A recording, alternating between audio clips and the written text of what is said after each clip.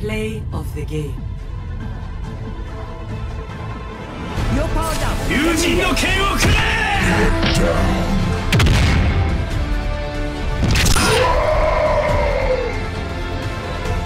I need healing.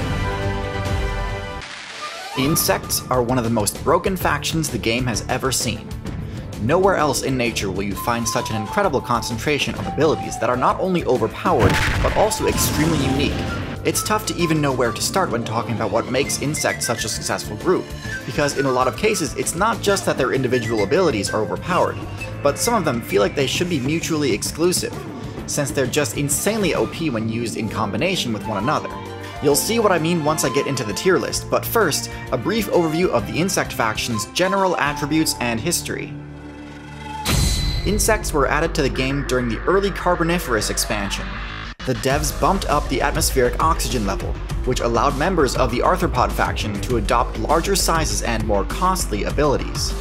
And while most of the arthropod player base was trying to dominate the land by leveling up their size, a small offshoot of the crustacean player base opted to forego the gigantism trait, and instead used this oxygen bonus to unlock an ability never before seen in-game: flight.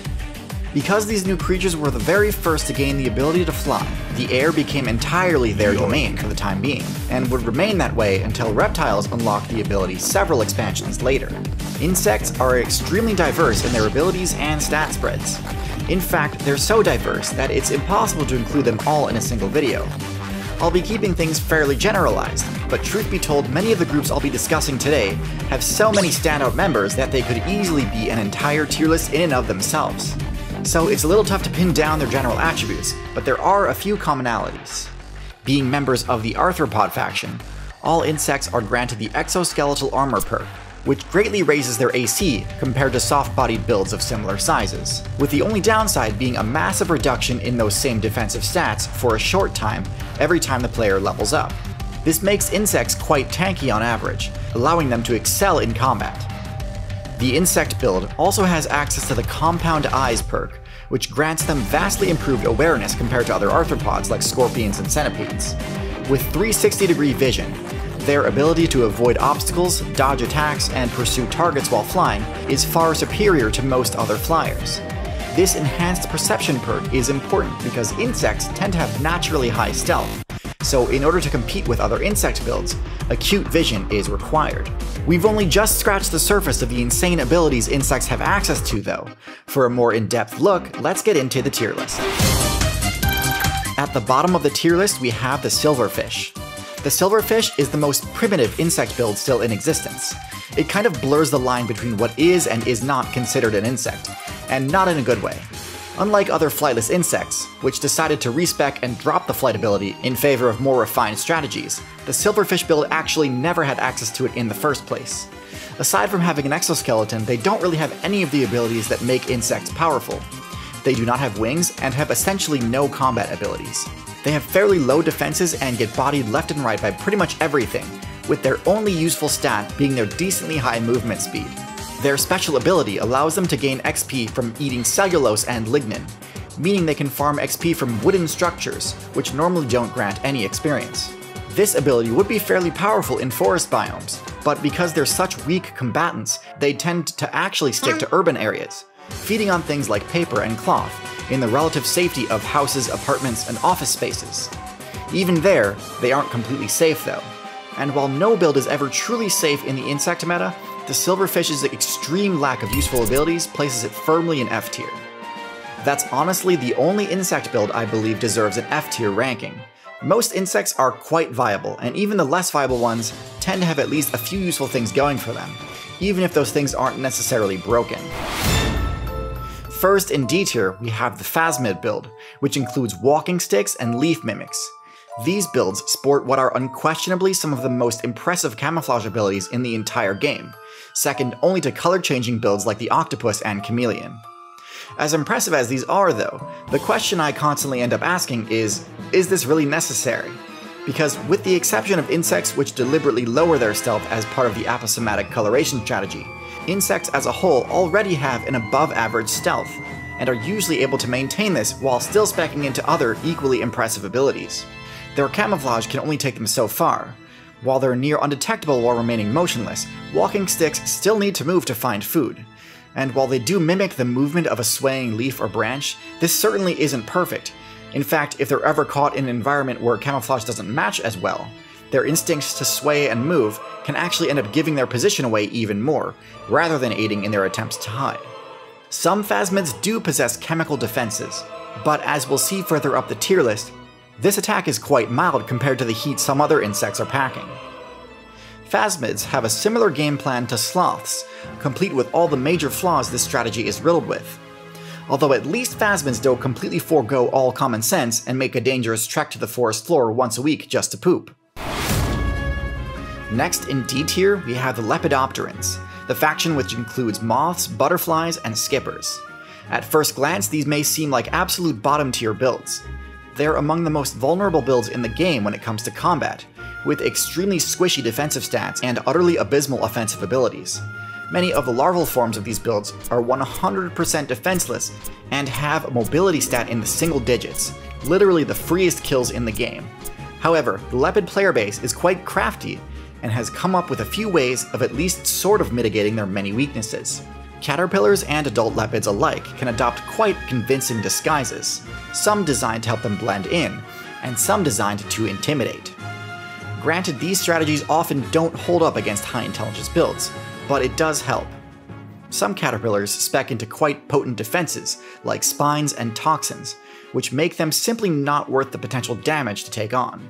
And credit where credit is due, even though they still are fairly defenseless, butterflies and moths do have excellent mobility, and can fly much greater distances than most insect builds. This enables them to avoid high conflict areas of the map, and reach higher quality loot that might be too rare for most players to rely on.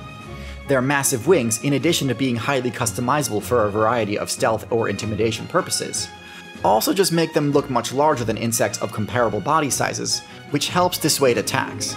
But ultimately, lepids still take plenty of Ls, and most high-tier insect builds have quite oppressive matchups against them, so they're definitely a below-average faction. That's actually it for D tier, and I know it might seem like we're moving up the tier list quickly, but again, insects are a massively successful faction, and are going to be concentrated in the higher tiers. At the bottom of C tier, we have the cockroach. The cockroach is the ultimate survivor, which opted to spec into mobility, stealth, and a multitude of elemental resistances in lieu of any offensive abilities. While they don't pack much heat, their flat shape allows them to easily wedge themselves into locations that are extremely difficult for other players to attack them in. They're rather clumsy flyers, but they do have an above-average ground movement speed, enabling them to quickly scurry to cover if they see a predator player approaching. However, when caught out in the open or backed into a corner, they're fairly helpless and easily one of the most vulnerable builds in the entire insect faction. They're also somewhat carried by human mains, making temperate and tundra servers viable for them, because really, as impressive as their toxin and radiation resistance abilities are, they're quite vulnerable to the cold, and would still be mostly confined to jungle servers if not for humans unlocking the fire control ability. The biggest variants may be able to tank 1 or 2 hits, but even then, with no way to fight back, they're still pretty screwed if they fail to outright escape a fight. Next in C tier we have the Earwig, a fearsome-looking generalist build which appears to have a giant pair of mandibles on its rear end, called Circe. As fearsome as these Circe forceps are, if we actually check the Earwig's base stats, we quickly notice that, just like all of its other stats, its power stat is actually quite mediocre. As menacing as the Circe are, the actual piercing damage they can deal is fairly minimal, and can even be deflected by the most basic of armor. And even against builds without armor, the damage is so low that larger builds still don't really need to be wary of approaching an Earwig, and can attack without restraint. Still, just because they can doesn't mean they do, as the Earwig's intimidation factor alone is oftentimes enough to protect it from conflict. And credit where credit is due, the forceps are actually fairly decent in matchups against soft-bodied insects, and allow the Earwig to carry their targets much better than they could with their jaws. And while it may seem silly to have opted for rear-facing weapons instead of the more typical forward-facing ones like mandibles and rostrums, the position does actually serve a purpose, in that it allows Earwigs far greater access to burrows and tight spaces, where they can hide out and avoid conflict altogether. Of all of the weapons insects have access to, Circe might be some of the most unorthodox, which probably contributes to its ability to intimidate other players. However, I think to get out of mid-tier, earwigs need to actually have the ability to back up their threat display. They would do well to spec into some sort of venom. Venom-infused stings are a fairly common attribute for insects, so this feels like a bit of a missed opportunity. So, while certainly a viable mid-tier, don't overestimate this build's abilities. At the top of C tier, we've got the Orthopterans, including grasshoppers, crickets, and katydids. These are the first mobility-centric builds on our list. While they're quite capable flyers, their true power comes from their saltatorial hind legs rather than their wings. Flight is an excellent defensive ability, as it allows the user to get out of reach of an attack's range. But this utility is lessened if their ability to get airborne has too much startup lag, and so instead of using their wings to get themselves up into the air, a powerful jump enables the Orthopteran mains to escape vertically at instant speed. Their excellent vision makes it extremely difficult to get within striking range without alerting them, and because their jump has such excellent frame data, landing an ambush strike on an Orthopteran can feel near impossible at times. And even if a player does manage to secure a grab, their powerful hind legs can function as quite an effective combo break. The spines on their legs augments the damage their kicks can deal, meaning that if a grasshopper can tank the first few hits of an ambush attack, they may be able to turn the tide of a confrontation and escape after dealing serious damage to the attacker. With that said, I think there are a few flaws in their strategy which I think keeps them out of the upper tiers. Grasshoppers can jump so far that there's really no way of knowing what sort of situation they're about to put themselves in. In a similar manner to the flying fish, using such a drastic escape option can sometimes end up putting you in a worse position than you were before, especially if your local meta has a lot of spider players, and although they do present a challenge, most predator players aren't disrupted by the grasshopper's kicks, and can either tank the damage outright or one-hit the grasshopper before it even has a chance to retaliate. At the bottom of B tier we have the Hemipterans, a diverse order of insects with a few things in common, including generally having high defense and being somewhat shield-shaped. However, the most notable thing is that rather than slicing or pinching mouth parts, the Hemiptera build opts for a piercing rostrum, perfect for puncturing through tough surfaces. For the majority of Hemipteran builds, this allows them to farm XP from sources that are normally hard to access, like the energy-dense sap inside trees and stems, or the starch inside of seeds. However, there are some Hemipterans which use their sharp rostrum to deliver a venomous bite that is able to pierce through armored targets. Their venom is powerful enough to one-shot just about any other insect, and can even deal severe damage to larger builds. The only major shortcoming here is that these so-called assassin bugs tend to actually have fairly low stealth, opting for the aposematic intimidation defense I mentioned earlier. And on top of all that, they have fairly low mobility, making actually ambushing another player kind of difficult if they're actually paying enough attention to simply dodge the attacks and flee. Some do break this trend though, and opt for both better camouflage and high aquatic mobility, making them some of the most fearsome aquatic builds in the game. On the herbivore side of things, Hemipterans tend to fare a bit worse. They usually still have fairly low mobility and low stealth, and their defenses may be higher than the average, but are nowhere near as impenetrable as some of the builds higher on this list. They tend to rely on a chemical defense similar to some phasmids, which is where they get the name stink bugs from. However, similar to phasmids, these defenses also tend to be a bit lacking, and often fail to deter attackers. So certainly a group with some standout members, and fine for XP farming, but still nothing too broken. And topping off B tier we have the Neuroptera, a rather clumsy build with some pretty pathetic looking base stats, genuinely one of the least agile flyers in the entire game. However, looking at the final form of this build paints a highly misleading picture of its capabilities. The larval form, which is the form they spend the vast majority of their time as, is a brutally effective predator build for any player who prefers the camping playstyle. Taking a look at the larva's stats, we see that they have incredibly high power and stealth for their size. Antlions have a devastating, venomous bite, which they use to one-shot unsuspecting players before draining all of their life points with their hollow jaws. Because of their ability to construct pitfall traps, their passive stealth rating is extremely high, making their ambush playstyle unbelievably effective. As if escape wasn't hard enough, once the prey gets caught in their trap, the antlion even has the ability to launch projectiles to stun its target, making escape a near impossibility. I have an entire video dedicated to the overpowered abilities of Neuropteran larvae, but in short, they are what the earwig pretends to be. If you took the earwig Circe, put them in front and made them sharper and gave them deadly venom to boot, you'd have an antlion. So why the weak adult form?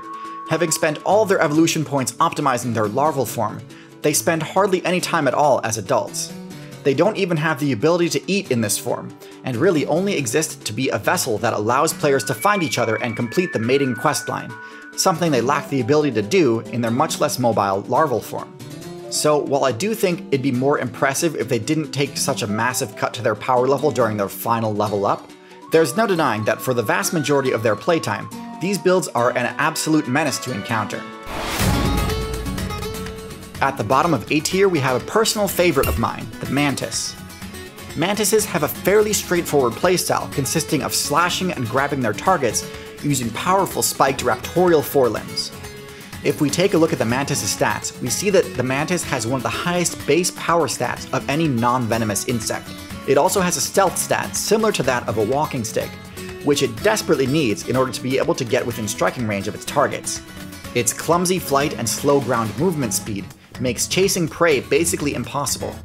However, what they lack in movement speed they easily make up for with strike speed. The Mantis' strike is lightning quick, to the point that it's easily able to hit targets that are normally considered hopelessly evasive. As powerful as these strikes are, one weakness of the strategy is that the grappling attack doesn't immobilize the target, and actually brings them within range of a counterattack. And while the Mantis' large size enables it to tank most counterattacks, attacking a venomous target can end up being a serious blunder for a Mantis player. So definitely a powerful high tier predator, but not one that's so invincible that Mantis mains can get careless. Next in A tier we have the flies. This does get a bit confusing due to the amount of other builds that use the word fly in their name. But this group, the true flies, are defined by a very specific feature. True flies only have 2 wings. This might seem like a major trade-off, but while it does leave them more vulnerable to having their flight ability disabled from taking damage, the perk they unlock in return is more than worth the risk. Instead of a second pair of wings, flies swap them out for halteres, a sensory structure that grants flies an insanely powerful buff to their aerial maneuverability and their evasion. Their superior aerobatics make them all but impossible to land a hit on midair, and also enables predator fly variants such as the robber fly to launch incredibly precise attacks mid-flight, and take down targets that would normally be too powerful to confront head-on, but are unable to effectively counterattack during flight. However, most flies are either scavengers or parasites, using their quick mobility and superior reaction speed to weave past the defenses and avoid the sweeping counterattacks of larger players. While they do have an extremely short lifespan, there's no denying that they make the most of the time they do have, and are one of the most efficient and evasive builds in the entire game. But while flies are excellent aerial combatants, they are no match for the ultimate aerial hunter build. The Dragonfly is similar to the Crocodile in that it is one of the most well-optimized PvP builds that has ever existed in the game. It's already such an efficient build that across several balance patches and game expansions, the Dragonfly has seen very few changes to its core strategy. They simply aren't necessary, as the Dragonfly is already equipped to deal with just about anything the devs throw at it. So what is it about the Dragonfly that has given it such a competitive edge? Dragonflies have the best aerial maneuverability of any build in the game, and the highest top flight speed of any insect. Unlike most insects, dragonflies have spec'd into the ability to move their wings independently of each other, which grants them the ability to move in any direction without needing to turn and face that direction, meaning they can strafe mid-flight and even fly backwards. This ability makes their flight more energetically demanding than it is for other insects. So this is a high commitment, high reward playstyle. In order to ensure a proper payoff for their incredible agility, dragonflies have also spec'd into what is arguably the best vision of any arthropod. Extremely large, high-resolution eyes that take up basically their entire head, granting them full 360-degree vision. This allows them to track all potential targets around them with ease, and allows them to see attacks coming long before they're actually at risk of getting hit. Unlike many of the other builds on this list, which either have a powerful larval form but a weak adult form, or a powerful adult form that can only achieve this after enduring an extremely vulnerable early game, the dragonfly is a high-tier predator in both forms. While everyone knows they dominate the skies when they reach their max level, what you might not know is that as nymphs, dragonflies are one of the most vicious aquatic builds in the game, able to one-shot similarly sized fish and amphibian players. Now, while it was tempting to put dragonflies in S tier, they do have a few shortcomings. While they are generally able to see approaching predators before it's too late, they aren't particularly good at avoiding accidentally flying into dangerous situations. They're easily trapped by spiderwebs and are often snatched out of the air when flying too close to another player. In addition, dragonflies cannot walk, meaning that their energy-expensive flight ability is their only option if they need to reposition themselves. Not that devastating of a weakness, but it's enough that this ancient build can't quite break into S tier. First in S tier we have the beetle. The beetle is the epitome of the insect build, a bunch of extraordinarily powerful abilities that seem like they shouldn't really function properly when used in conjunction with each other, yet somehow actually end up synergizing unbelievably well. Beetles are the premier tanks of the insect faction, with an outer cuticle sturdy enough to deflect just about any attack with ease. It has such a high AC that it can confidently plow through a swarm of aggressive ants without taking any damage, something that even many reptiles and amphibians can't get away with. Now, typically when a build is heavily invested into defenses like this, it has to make a lot of sacrifices in its other stats.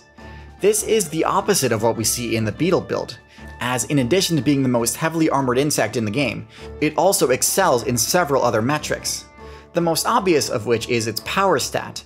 Beetles can obliterate their enemies in combat using powerful jaws and explosive chemical weapons. Their ability to bulldoze opponents with their forward-facing weaponry is hard to overstate, but in my opinion, their real damage potential comes from beetles which possess the ability to blast their attackers with a toxic or acidic chemical burst. But that's not where the craziness stops, because although you'd probably expect a high-power tank to be a slow, lumbering build, beetles also possess the top terrestrial movement speed of any insect. And if that weren't enough, despite often having heavy horns or giant mandibles, packing a tank full of noxious chemicals, being clad in heavy armor, and strapped with enough muscle to move objects far, far above their weight class, the beetle is still able to fly without much issue. Now, they did sacrifice one of their sets of wings for additional armor, so they can't perform the advanced aerobatics that dragonflies and houseflies can. But the ability to get from point A to point B via flight is still extremely valuable, both for escaping danger and for reaching valuable points of interest. In short, beetles have essentially every ability they could ask for. They are an amalgamation of everything that makes the insect faction so powerful, and so it's no surprise that beetle species comprise a whopping 25% of all species in the game. They're so versatile and adaptable that a beetle player can find a niche in essentially any server. They truly are the ultimate insect and deserve a tier list of their own. As incredible as this combination of powerful abilities is, ultimately the beetle is still lacking the most powerful insect ability of them all, eusociality. Now, I have an entire video dedicated to explaining just how broken this ability is, and there's no question that the insects that incorporate it into their game plan simply dominate all in their path. Now, technically, termites are a variant of the cockroach build, but they have such a unique and powerful playstyle that lumping them in with mid-tier cockroaches seems disingenuous. The termite queen is the longest-lived insect in the game, with a lifespan near that of a human or elephant, and it spends these many decades building one of the most powerful armies the game has ever seen. These termite armies are able to construct some of the most well-fortified bases in the game, giving even beaver dams and human skyscrapers a run for their money. Not only do they build incredible bases, but termites literally transform the map in order to better optimize their colony's ability to gather resources. They will pave paths and build ramps and bridges to important resource deposits. This efficiency allows them to support a huge army and command vast territories. Termites, despite being most closely related to cockroaches, have a combat style that is actually most similar to the spitting cobra, which, if you've seen my snake tier list, you'd know is also a top tier build. Termites can accurately fire acid from a needle-like horn on their face, dealing heavy damage to anything caught in its blast. Some termites opt for giant slicing jaws instead of acid sprayers on their head, and are crucial for defending their base from an onslaught of invaders. Termites are a somewhat imbalanced build, with crazy powerful forward-facing weaponry, but extremely vulnerable abdomens with no armor at all. This means that oftentimes, despite a larger size, they are quickly overwhelmed if they get outnumbered and flanked. Not usually an issue, as termites are proficient at defending in a phalanx formation which covers the weak points of individual members. So certainly not a bad enough weakness to negate the top tier status of eusociality. But this weakness does mean that I gotta give the top spot to the other eusocial insect faction. Hymenoptera is the group of insects that includes ants, bees, and wasps. Unlike termites, these insects are a bit more well-rounded, having decent armor all over, and tend to have both forward and rear-facing weaponry, with most Hymenopterans packing strong jaws and a venomous stinger. The wasp's signature buzz and yellow banding are so infamous that almost every other insect faction in the game has at least a few members trying to replicate it to gain advantage on their own intimidation checks. Eusocial Hymenopterans can build extremely complicated structures without the use of tools. They can launch organized attacks containing thousands of combatants. They can capture prisoners, cross major barriers, and control territory to an absolutely incredible degree. Thousands of players will lay down their lives in defense of a colony if need be. Ants in particular are masters of both empire building and military tactics, often having to wage war on multiple fronts while undertaking large construction and agricultural projects in their own territory.